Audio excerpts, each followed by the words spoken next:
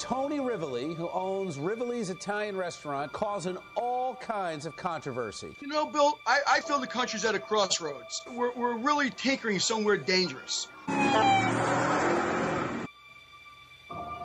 Tony Rivoli is now the latest target. Awful death threats.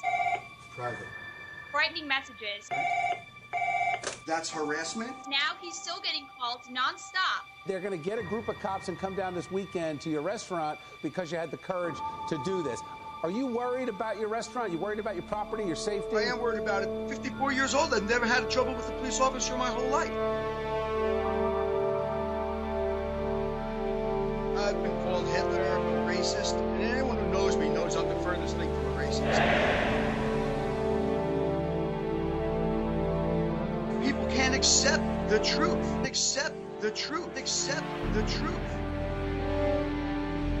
Here's a guy who's worked 8-9 straight months, worked his ass off, only to lose in the biggest game of his life.